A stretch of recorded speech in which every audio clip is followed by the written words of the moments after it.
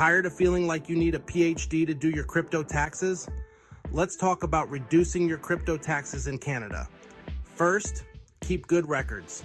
Every trade, every purchase, every sale, keep it all.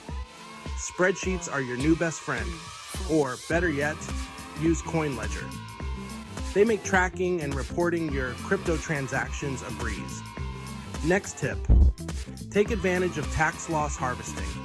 If you've got some losing investments, selling them can offset your gains. It's like turning lemons into lemonade, but with crypto. Also, don't forget about donating crypto.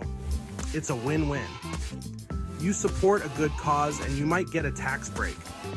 Now, on to the complicated stuff. Crypto taxes can be a nightmare. It's like trying to solve a Rubik's Cube blindfolded. The rules are tricky and keep changing. That's why tools like CoinLedger are so valuable. So if you want to make tax season a little less painful, remember, keep good records, harvest those losses, and consider donating. And hey, if you found these tips helpful, don't forget to like and subscribe. Got questions? Drop a comment below. I answer all my comments. Happy trading.